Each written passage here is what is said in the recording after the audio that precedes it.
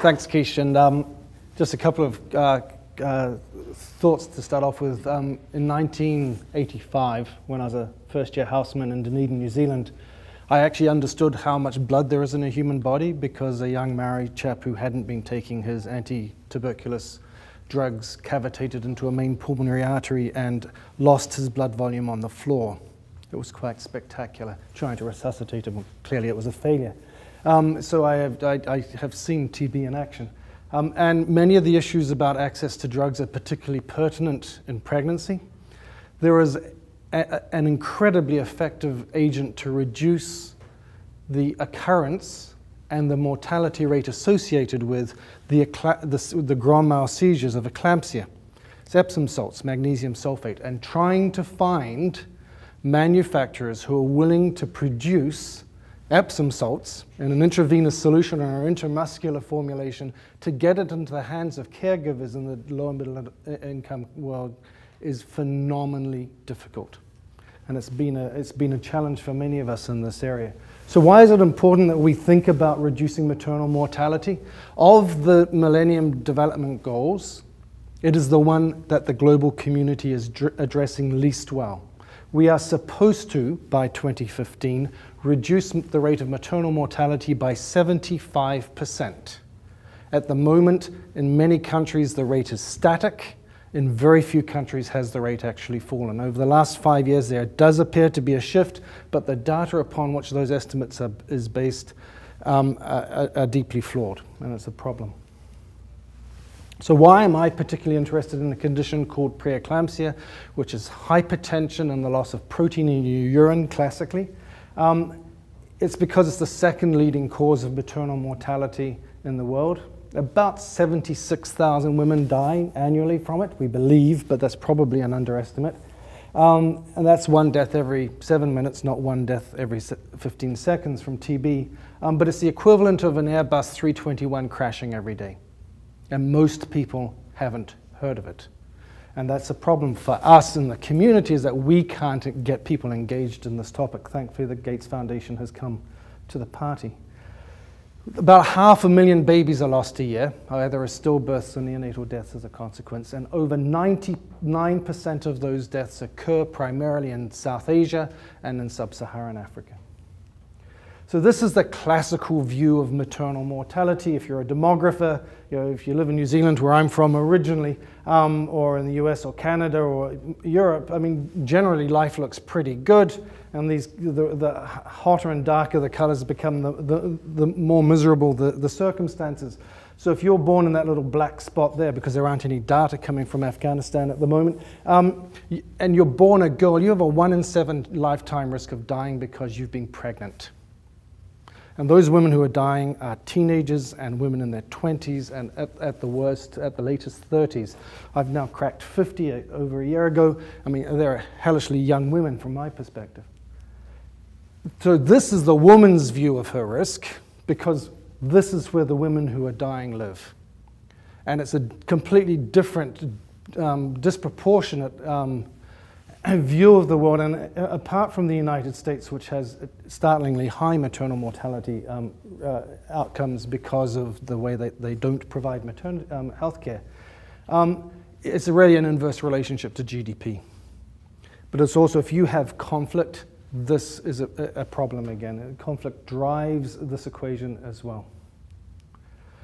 So for preeclampsia, in low middle income countries, women die from the grand mal seizures of what we call eclampsia, which is sort of an end stage of the process.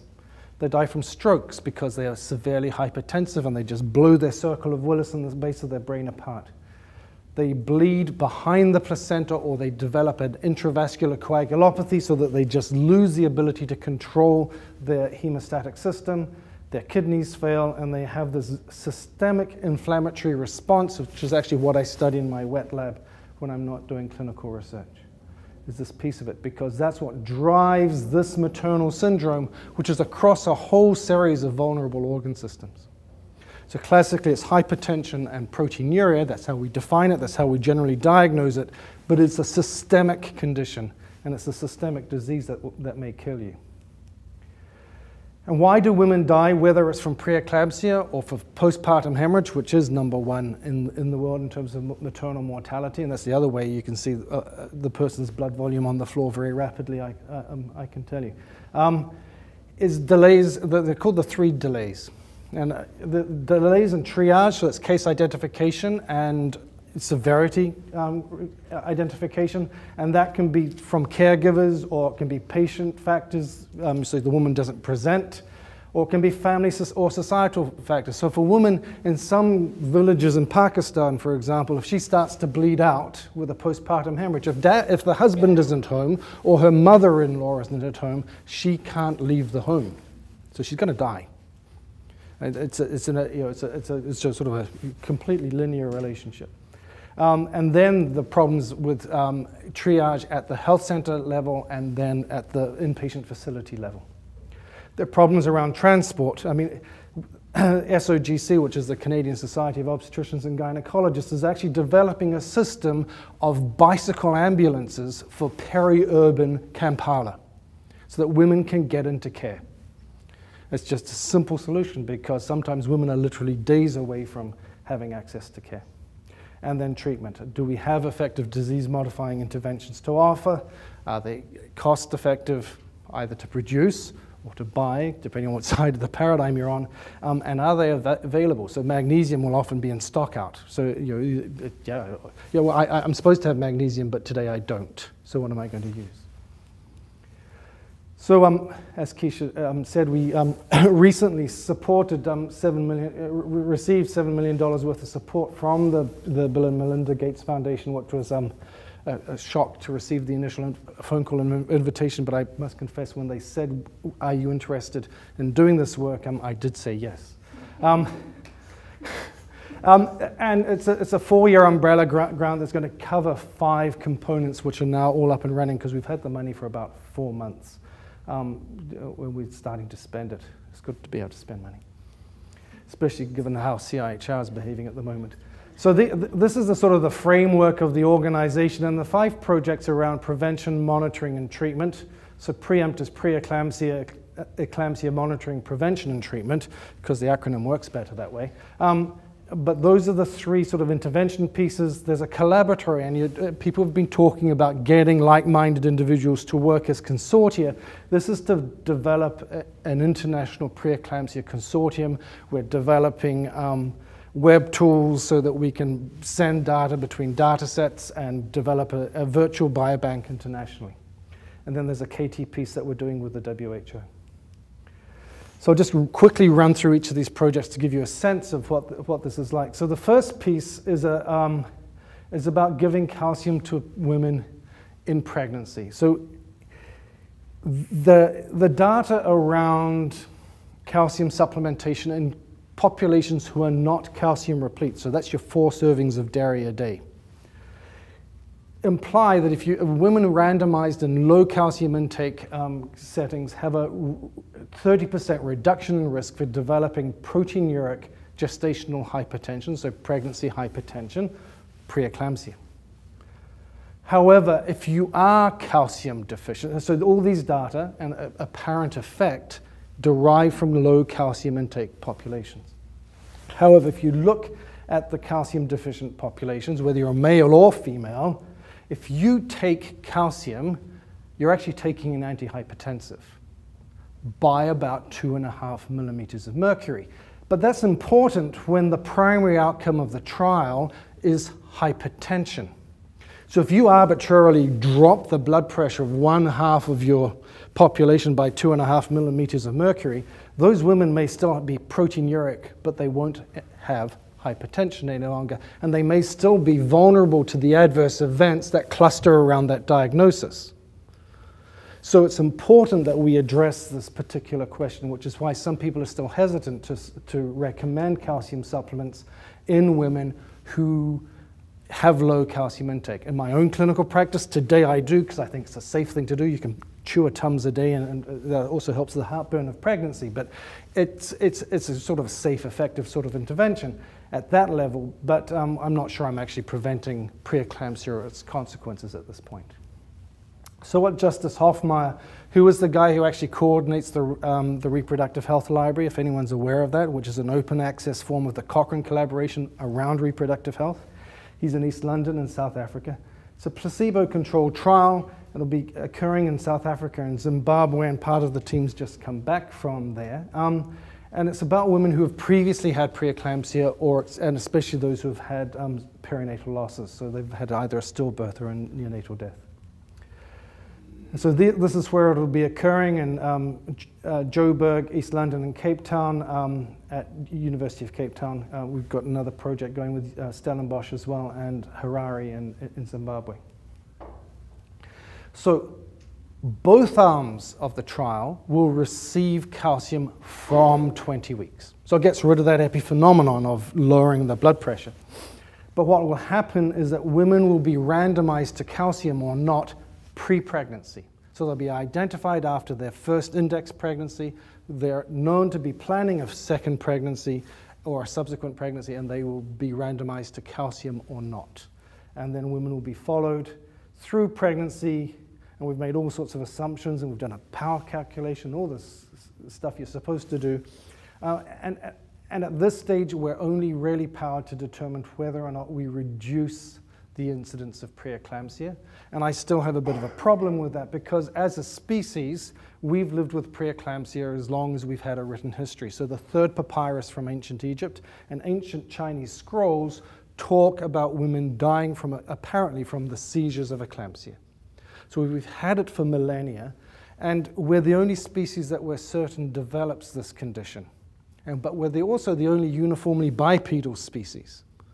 So if you're a pregnant woman, and as you move from one clump of bush to the next clump of bush, you're diverting blood away from your uterus into the two biggest muscle groups in your body, which are your thighs and your buttocks, and that may actually reduce fetal oxygenation and blood supply through the placenta, and therefore a moderate elevation of blood pressure may be actually protective, and that may be the selection pressure for us having preeclampsia as a biological response. So I'm not completely convinced that this is the right primary outcome, but this is really a pilot trial to see if we can have some effect, and then we'd have to have an adequately powered trial to see whether or not it actually reduces the adverse events that cluster around a diagnosis. Largely what we're planning to do with the calcium work. The second study within the collaboratory is actually one that's UBC derived, and which is called mini pairs. So what we've been in the process of doing is developing an outcome prediction model for women with preeclampsia. So one of the holy grails in obstetrics is the ability to, early in pregnancy, to identify women at risk for preeclampsia. We're interested in that work as well. But primarily, this is once you have the diagnosis, can we identify the woman who is at personal risk for the complications of preeclampsia as against the woman who's going to have a relatively benign course and just trundle through the remainder of her pregnancy. And over the last 8 years, we've been sort of working on this primarily with CIHR funding and a bit from the WHO and Rockefeller Foundation and other partners as well. And we've actually developed and internally validated a full pairs model, which is based on symptoms, signs, and laboratory tests. But at the same time, we've been interested in developing a version of the model that requires no laboratory tests, so be purely symptom and sign-based, which could be then applied by community health workers in villages in developing countries so that they can identify women earlier in the process and get them transferred into care. So that work will be happening, and I've just back from one trip to Pakistan and Kenya and Ethiopia related, but Pakistan's where some of that work's going to happen. About to leave to go to Fiji and China to do some more of it, and then it's also going to be in Mali, Uganda, and in South Africa. So that work is going to be about a data set of about 3,000 women admitted to hospital in lower middle income countries with preeclampsia. The data from those women will also inform whether or not the model that also has the laboratory tests associated with it is actually effective in the academic or referral centers in low and middle income countries as well, because that will provide an external data I set. got it back for you. Okay, thank you very much. So just push down on there. Thanks. Sorry. So the idea, especially if you're remote from term, if you develop preeclampsia, so let's say before 34 weeks, it's important to try to maintain the pregnancy for as long as it is safe to do so, because the babies do better. They tend to not grow, but they end up being born healthier and more likely to survive. But we have to identify the women for whom that's safe, because the maternal priority is to be delivered, because that's the safest thing to do, mum, because the disease process won't go away until the placenta is delivered. Best to have the baby out first. Whereas the fetal priority is to maintain the pregnancy. There's this biological conflict between mum and the baby, and you therefore have to try to play that off. And if you can identify maternal risk, it becomes easier to do, and historically we've not been able to do that. So as I said, we've just published this model in the Lancet, and with 6 biological variables: gestational age, so the longer you are pregnant, the better it is for you to have preeclampsia. The risk reduces with increasing gestational age. So if you develop preeclampsia before 32 weeks, you're 20-fold more likely to die from it than if you develop it after 37 weeks of a 40-week pregnancy. Chest pain, dyspnea, so shortness of breath, oxygen saturations on a finger. It's an interesting story, but I don't have time to talk about it. A platelet count, creatinine, and AST in the maternal circulation. We've got an area under the ROC curve of about 0.9, which is good. It's sort of well above the industry standard for this. And when you look at the stratification table, the column on the left here, that's just under 1%, and we're under 1%. This is up to 2.5%, 2, 3. These all work. So it's similar performance that you get from the Apache score for adult ICU, or something like the Framingham score for cardiovascular risk prediction. So we're happy with that. So we want to move on to these other models, these other 2 models, one of which is mini pairs, and that's the priority, and sort of a generalizable model, which will maybe have 1 laboratory test that's done very low in the healthcare system to make it as accessible as possible. So this is where it's happening, and it's happening across the globe as much as we can manage, and partly because I think Vancouver and Canada have forgotten that Canada is a Pacific Basin country. And if we look southwest into the Pacific, there's a huge population of women scattered across millions of square kilometers of ocean who need care and help. So that's part of the reason why I'm doing it. And we're doing this work in Suva and Fiji as well. It's also because I'm a Kiwi, so I grew up in the other corner of the Pacific from Vancouver, diametrically opposite. So what we will do is we'll use standardized assessment and surveillance. We'll look at various outcomes, and at the moment with about 340 data points in the data set, it looks as though we've got an area under the ROC curve for a mini pairs model that's purely symptom and sign based of about 0.8, which would mean that it should become an effective model. So what we want to do with that model once we're finished with it is then work into the CLIP project, which is community level interventions for preeclampsia, which is a particular focus for the foundation. And what we want to do is task shift and get effective interventions into the hands of community health workers where the women are. So I was in Pakistan 3 weeks ago, and we went out into a village, and there was this tiny woman who was this community health worker. So she's got no formal education. She's been through a year's training process, and she's responsible for immunizations and various other activities within the community. And she'd been taught about preeclampsia, but she didn't have a blood pressure cuff, for example. But she knew what she was talking about, and the women of the village all wore their best outfits because we were turning up for the day. It was quite a remarkable experience. So what we want to do is get over the first delay in terms of triage by giving the community health workers a version of the mini pairs model that will help them case identify and risk stratify. We then want to intervene if the blood pressure is high, really high, with an oral antihypertensive to start bringing the blood pressure down, and intramuscular magnesium, because it has to be given either intramuscularly and intravenously, and community health workers won't have the latter skill set. If women have seized, we'll give them magnesium, and it's 5 grams in each buttock. You don't want to be awake when you get that. It's apparently singularly painful. Some women decline the second intervention. And then they will be transferred into facilities offering evidence-based care. If they hit a primary health unit first, they wouldn't get the repeat intervention. They're just transferred on because magnesium has the potential to stop you breathing if you get too much of it.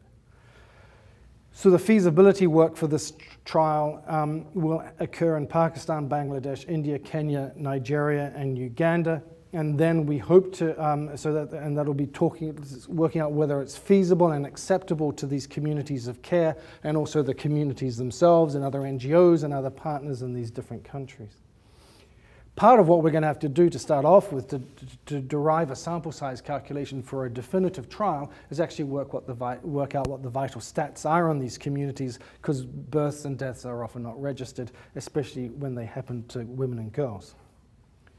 So this is where this activity is going to occur.